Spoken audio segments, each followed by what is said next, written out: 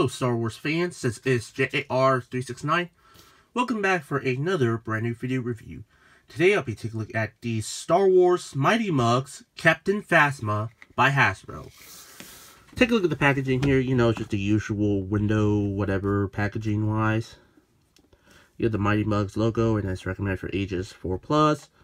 You got the Disney Hasbro logo, Captain Phasma. She is number 14 from this line. And on the back, there's nothing much else, except there's a UPC. If you want to know the numbers, go ahead, pause the video, and find the figure for yourself. On the side, you got the Captain Phasma. So that's about it for the packaging. Now, let's release Captain Phasma out of the package.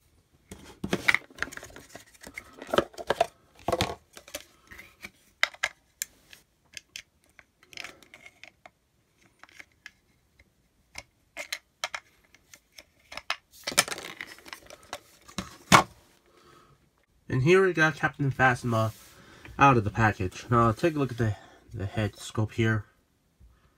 I really like how they try to capture the helmet like on the figure.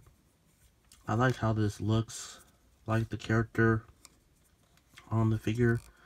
You get the stickers with the silver paint as well with the eyes. You get the outliners, black lines there.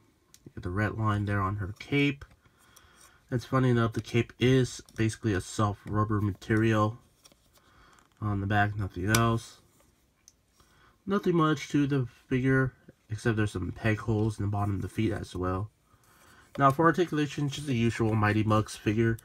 You get head rotation, both arms rotation, and that's it. Now for the features, you get like her normal helmet's head sculpt there. You push down this button. You get her angry eyes look. And you get the battle damage look. Which is, I'm going to display her with that.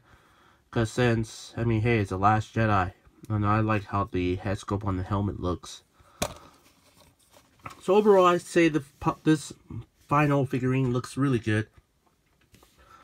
I mean, I really like this Captain Phasma. I mean, I like how you has the little battle damage look to it.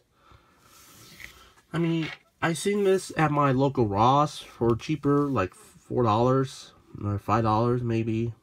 I have no idea why new Mighty Mugs always end up in the discount stores. Probably they don't sell well.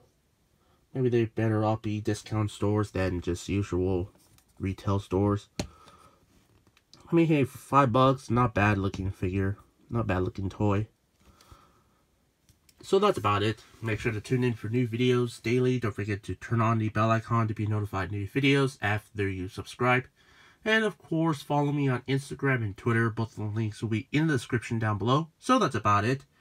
This is J.A.R. 369. Goodbye.